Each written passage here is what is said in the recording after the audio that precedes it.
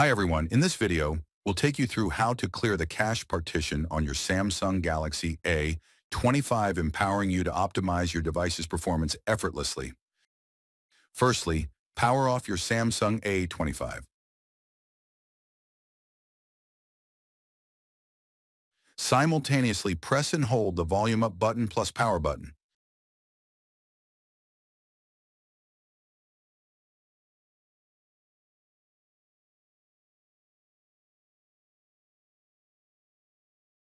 And then connect it to a computer using the required USB cable. After a moment, you should see a Samsung logo again on the screen. And then there we go, at which point you can let go of the power key and volume up.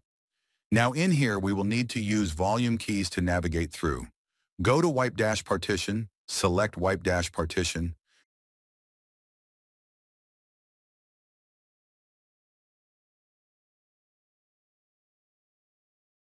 confirm it with power key, select Yes, and there we go, cache wipe complete.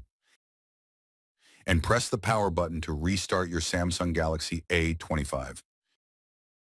In conclusion, regular maintenance such as clearing the cache partition can help ensure that your Samsung Galaxy A25 continues to perform at its best.